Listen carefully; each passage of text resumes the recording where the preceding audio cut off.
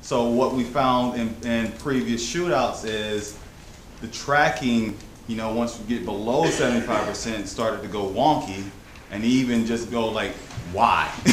Why even do that? So we started doing that, and what we found is, I can tell you because I've calibrated both of the Panasonics are dead on. Some of the other displays are near where they need to be, but they're not exactly correct and where they need to be precisely compared to the Panasonics. So you will see that once we throw up the charts. But I actually have a real world application example of that. I was in Ireland calibrating this guy's Sharp LCD panel.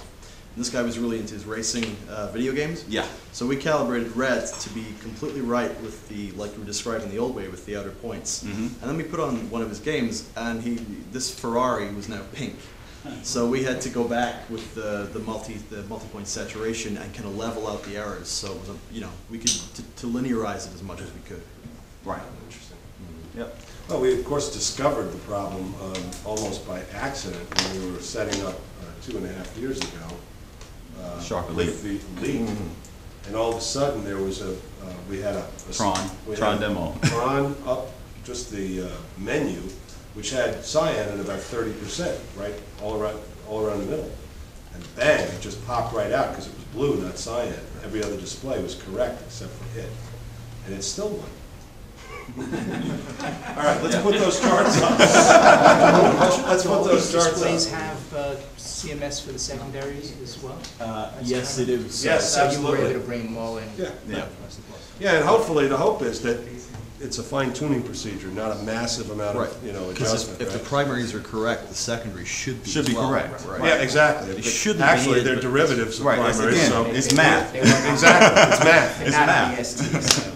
So, Well, the ST they're not, and also that's another benefit to getting the VT and the ZT. The VT and the ZT allow you to actually bring those in with the CMS controls, whereas with the ST it only allows you to do the three primaries, which are red, green, and blue. Yep, go for it. So they're big about res is high now. Yeah. So this is the Samsung here. This is the grayscale tracking from, forget 0, that is irrelevant. Especially in this Calman software, it does not even attempt to measure this correctly, so it just makes it equal, pretty much. you could see the points of the 10 point where we had issues. I had issues. Starting at 70 to 100, that's where the 10-point controls just basically died on us, so we couldn't do anything with it. Gamma is relatively flat. It's not as flat as I would prefer it. I like, you know, straight linear, but I mean, again, we're still splitting hairs here. With normal content, you really could not see this difference right here. They're what, 2.4 on the average almost. Yeah, 2.4 is what we're aiming at. That's what you're aiming for night. For night. Yeah, for night. For day, we did 2.0. Okay. Yeah. So that's the F8500, pretty flat. This is the error gauge. The reason for that, Larry, is because ITU set that as the standard about a year ago for raster video. And so, I mean, in a dark, controlled environment with the right color scheme and everything, 2.4 is fabulous. looks great. Better than 2.2, and you can see it instantly. It's amazing that such a small change in the right environment makes a huge difference in the picture. It's really big. Right. This right here is the delta E for the grayscale.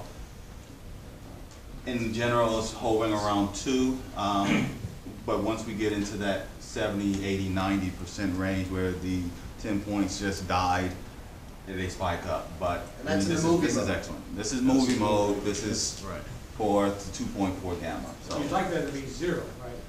we would love it to be 0, but no one has ever made a panel that goes 0. Below 3, you're not going to see. If it's It below depends. 3, we'll see. Well, it depends. 3 is the threshold for moving content where it's really hard to see.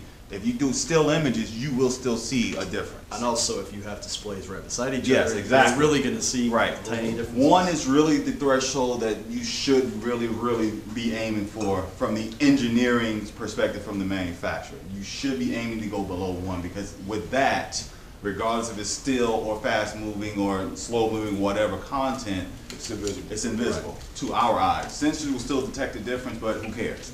Should we go into color? Yes. Yeah. Color. Color. Are we still, look at this, a little bit of imagery. This is all Samsung right now? This is all Samsung. So on the Samsung, as we can see, it's tracking straight, but again, it's not tracking where it should be in these other saturation points beyond the 100. But still. Oh, excuse me, the outer.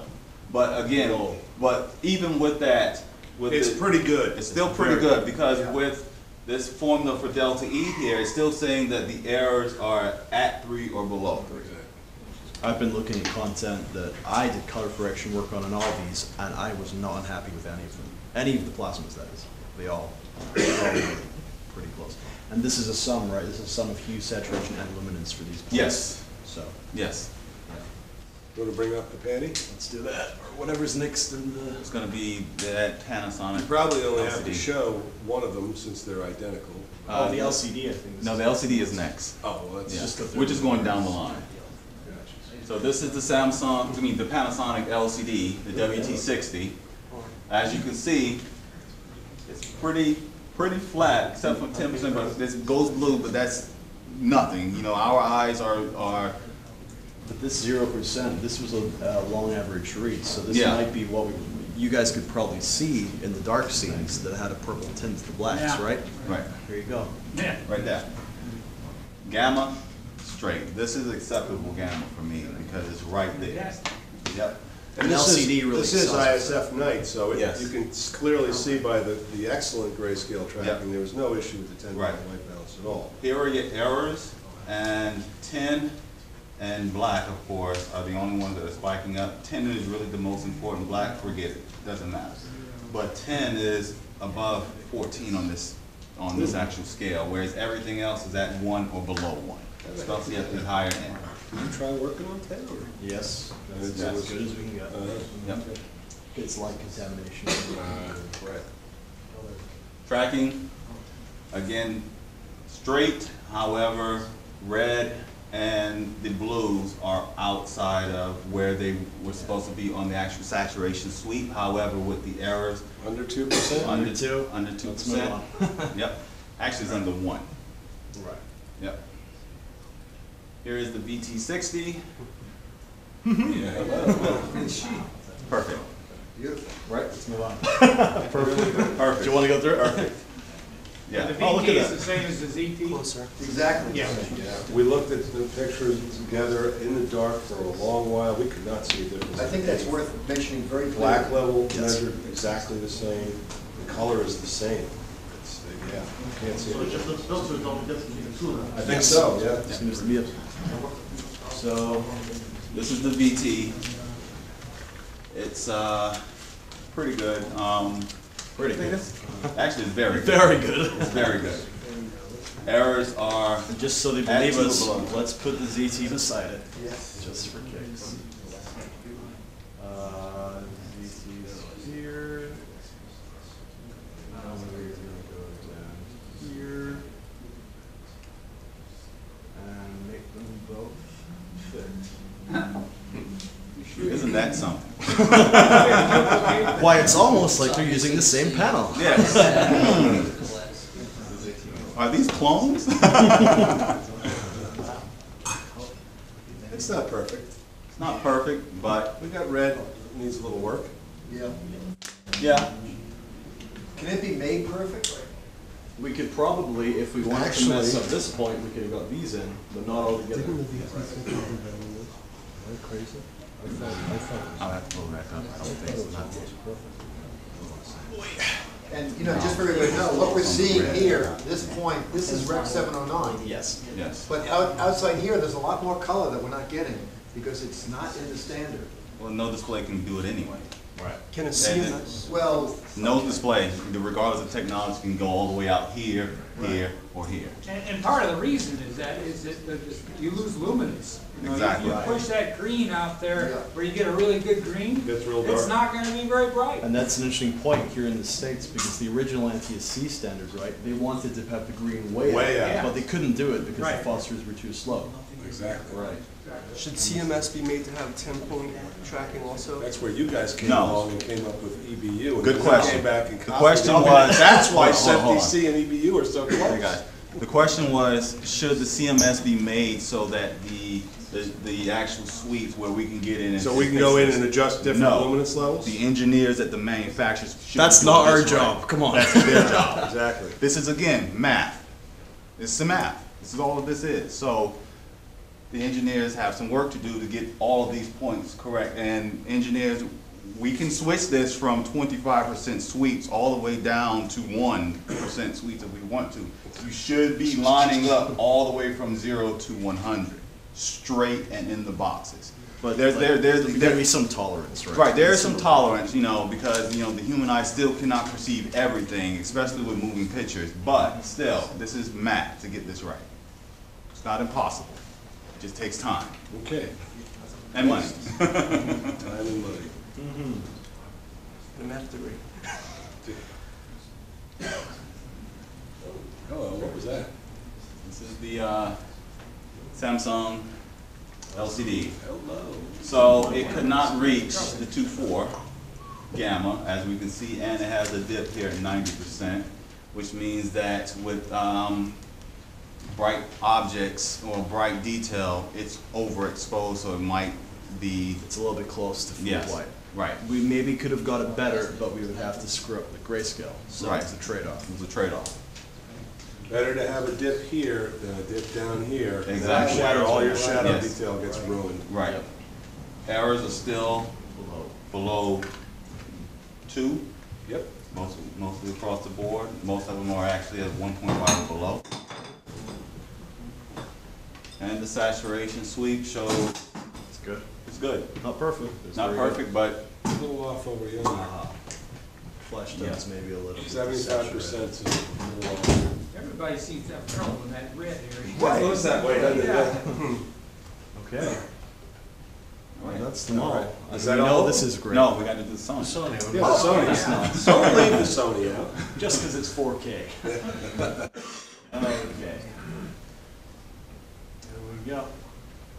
Here's the Not Sony. bad at all. That's And looking that- real good. And that was done without 10-point white balance, because they That's don't have correct. that. Right. That's linear panel. That's great.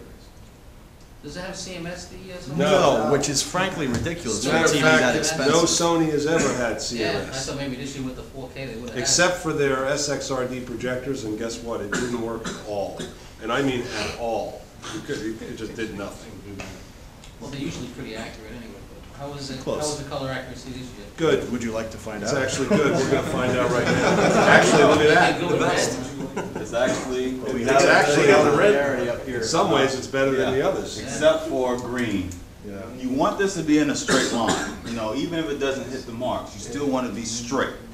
But what we have here is, in certain saturation levels, Headed it's, toward level, you know, yellow, right? had a little bit too much wine, basically. So it's leaning a little bit. Same with the red here. You know, if it got pulled over, you know, it would be it'll be going to jail because it couldn't. You know, this will be a DUI. All right. I mean, are we seeing any advantage of the quantum dot phosphorus on this? I can't see it. I don't think so. I was Yeah. thinking that before, and I didn't want to say anything until this came up and you could look at Okay. it, but no. I don't Yeah, I think mean, these accuracy won't have anything to do with phosphorus. It's first gen. They have a lot of time to improve it. You know. Well, but I'm just saying, maybe you can't, Maybe maybe it we're at the standard, where we're doing as good as what the rec says This is we're not, very, or very whatever, good. you know, and you can't do much better. Now we gotta go to a new standard now. Okay. I don't think Yeah, then. Good question. I do have the charts for the Pioneer. You have the chart for the SD. I don't want to. Well, I can bring it out. I will have to get it out. No. Kevin said no. No. It's not a part. It's not a part of the actual shootout. But I mean, for the tracking, it is. I will say it is better than this. I mean, if you want it, I'll be more than happy to email it to you. But It's it is basically definitely perfect. Yeah, it's not exactly perfect, but It's real close. it's real close. And I mean, they did this without any 10-point controls, any 3D, true 3D CMS. So that Exactly. proves. What that makes me think is that 10-point controls aren't necessary if they do it right. That's Right. Exactly. That means that the CMS engineers is not necessary. Right. got They it do right, their job. or got it better than everyone It's else. done. There's no CMS in this. Right. Look at it. It's Right. real good. And they So, got it better yeah. 5, 6 years ago. Yes, but I mean, to give credit to Sony, Sony is excellent in this also. They can do a 2-point grayscale control and nail it better than any manufacturer with 10-point. Why is that? It's math. It's the engineers in their math. Get it right. All right, so license biased? Yes. Let's rock it.